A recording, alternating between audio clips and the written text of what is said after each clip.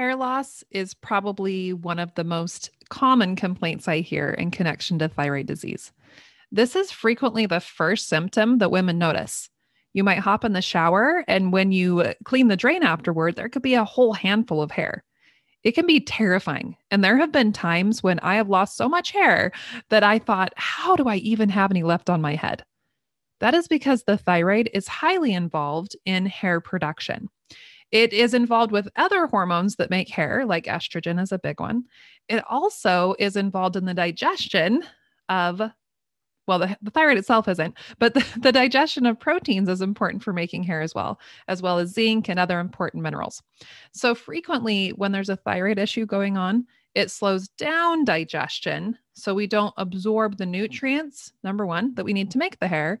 And then number two, the hormones being off themselves send the message, evacuate, jump ship, everyone go, which results in that hair drain being full of hair, or your hairbrush. You're brushing your hair and there's tons of hair in there.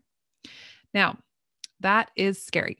The other place that you can lose hair that is so common with thyroid disease is on the outsides of the eyebrows. That last third of the eyebrow will usually fall out if you've got a thyroid problem. I have read tons of research on this and nobody has come to a conclusion as to why that is happening. I've read lots of different theories on it, but I see this very commonly in the women in my programs is that they will have very thinning eyebrows just on the outside. And this is something that I struggled with my whole life. I was diagnosed with Hashimoto's at 8 years old. And looking back, you can see that my eyebrows actually were very thin on the outside and continued to be thin the entire time I was on medication. What was really amazing to me is after I addressed the infections in my gut that were actually causing the thyroid problems, and I got off of the medication, my eyebrows finally grew back in. So it was the first time in my entire life that I had the outer third of my eyebrows. That was amazing to me because I was scared and sure that once I went off of thyroid medication, I would lose all of my eyebrows and lose more hair.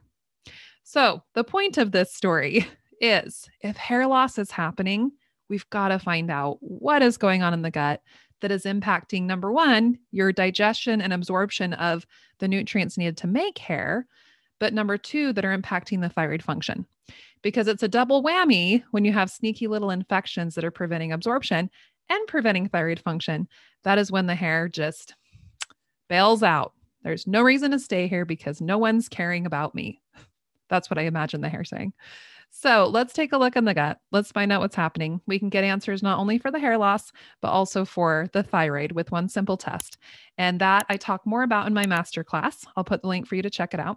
And let's get that hair coming on back. Let's get you feeling great and enjoying some luxurious locks.